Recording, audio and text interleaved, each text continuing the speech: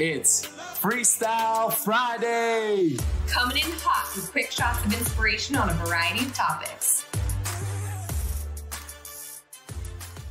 Welcome to Friday. Super excited to be here with you. It's your co-host, Wade and Sandy. Oh man, are you fired up for today? I'm fired up. We got a dear friend in town. We're going to Laguna Beach later. The sun's out. Like, oh my gosh. I think I've been seeing over and over this quote that every day is our masterpiece, right? Mm-hmm. There's like a masterpiece to be written every single day. And us three, Sandy, myself, and our friend Kelly, we're actually watching her global training keynote speaker last night. And he was a great storyteller. What you realize about speakers, they don't drop like as much knowledge, like you should do this, you should do that. They're great storytellers. That's a whole nother topic, whole nother episode. But he told a lot of stories. Mm-hmm. And one part really stuck out to me. I took a few notes and I thought it would be a great Freestyle Friday episode for us to just kick it, go back and forth on. And it was the concept of, he said, you hold the pen to your life story. We all are writing our own life story and we hold the pen. So oftentimes, like, we'll walk out, we'll leave our house, and we'll apply the story that's been curated for us, whether that's grow up, you have big dreams as a kid, then you go to school and teachers and coaches and different people and parents start to be like, go to school, get good grades, go to college, get a degree, go get a job that's safe and secure. And there's this like narrative, there's this narrated story, especially here in America, I've found, that the road you're supposed to take, right? And we leave the door every day and live into that story. And as we grow older, we fail to recognize that the pen is really in our hand. And this speaker last night, he was encouraging us. He's like, let's pick up the pen. Let's write our own story. Don't let the rest of the world write it. Don't let your parents write it, your teachers write it, your coaches, your friends, your family. And when you go to write the book that is your life, there are gonna people that try and write it for you. Like I said, why don't you go to school? Why don't you get the safe job? Don't date that person. Don't move away from home. But they don't hold the pen. You do. So let's write our story. And we're not on the last chapter, right? We get to write the rest of our book. Whatever our book looks like up until now, we can pick up the pen and write the ending and make it beautiful. So I want to just open up like conversation for that.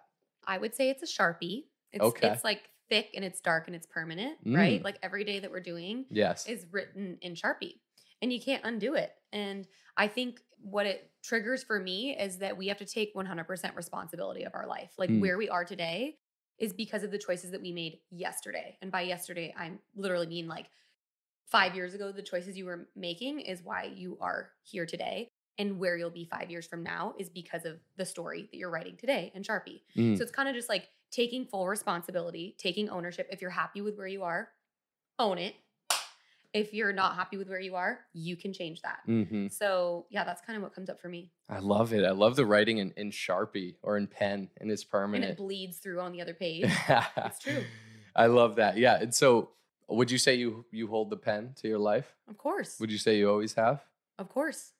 Yeah. Would you say you're more conscious or intentional about it now? Like, did anyone else kind of have guidance over your pen in your life? Oh yeah. I think growing up, like through high school and even into college, we're very influenced by our upbringing and our parents and certain mentors or coaches. They play a big influence. I remember feeling like there was not an option to not go to college. Mm-hmm. Like that is like what you're funneled into. Same. And school has never come naturally to me. Like studying, tests, like, I mean, I am a people person. I love on people. I love making people feel special. I work great in groups and things like that. But like when it comes to like reading textbooks or being tested on like statistics or being good at math or science, like that's just not my strength. But I felt like I had to do that because that's what I was funneled into. Mm-hmm. That's what my dad, really stressed that was important. So yeah, I mean, I'm not saying I wouldn't have gone to college, but I think that's helpful too. As we grow up, we don't know everything. I think as kids, we're writing our own story, right? Every day we're like, I'm going out to play. I'm going outside. I'm going biking. I'm going to go catch frogs in the pond. Like we literally are writing our own story. Yet we're dependent on our parents. We're not just free-spirited, independent humans, little humans. And so there is a narrative, there is a story that our parents help write. We got bedtimes, we might have nap times, we got certain food. We can't eat dessert until we eat our broccoli. There's certain things. Can't stay up late. Can't stay up late. But we do have that free spirit, and we write our story day in, day out with the help and guidance of our parents. And I think as we grow up, especially as we grow up, mentors, guidance is huge. But we always have to remember, like, we hold the pen. And so guidance is big, and having people help you write your first chapter. But then as the older you grow and the more you experience, it's like, let's take control. Like, I have the pen. I'm writing the story, the chapters of my life. And I think it can apply, especially as we think about, let's think about where we're at right now in the world. And, whether it's economically, let's just use a recession, for example, or like, let's say there's this 2020, oh my gosh, it was crazy. And is there going to be a recession or anything like that? Well, guess what? The news, social media, all these people, they're going to try and curate this story, this narrative for you, right? But it's your life individually is still up to you. You still hold the pen. You can buy into the story and be like, I'm going to write the story that I hear on the news every day. Or you can be like, you know what? I've been listening to some Tony Robbins and a lot of successful people. Wealthy people thrive in the wintertime. They look at recession as opportunity. Oh my gosh, there's all this crazy stuff happening.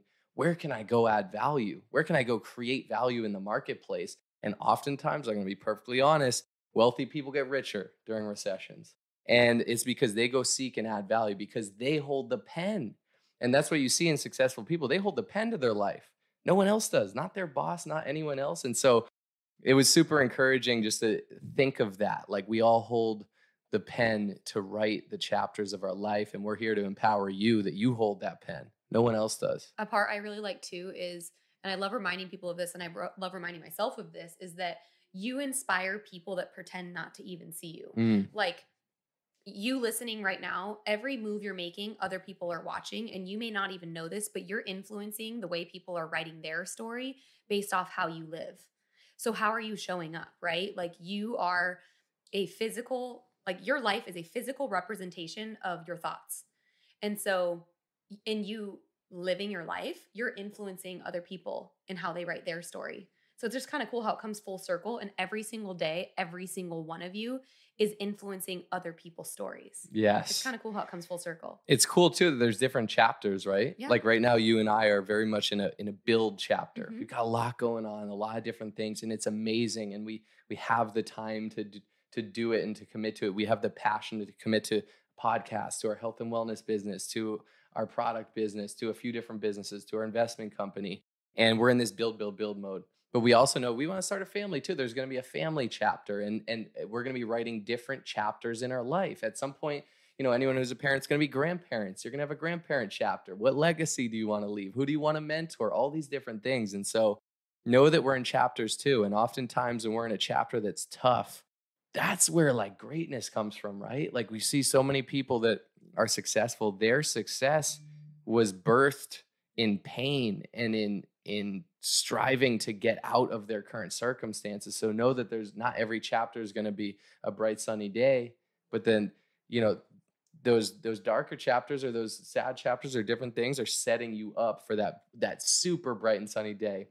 And there's always a dip before a pop. So I think our message today is encouraging you to know you have the pen in your hand, and we encourage you to write that story and write it beautifully. And think big, dream big, whatever you want, like, create that story. I love it. We'd love to hear from you too. So tell us what story you're currently working on, and we'd love to be part of that journey. All right. I think that's it. Have an awesome Friday. Only those that can see the invisible can do the impossible. So remember, you are magnetic.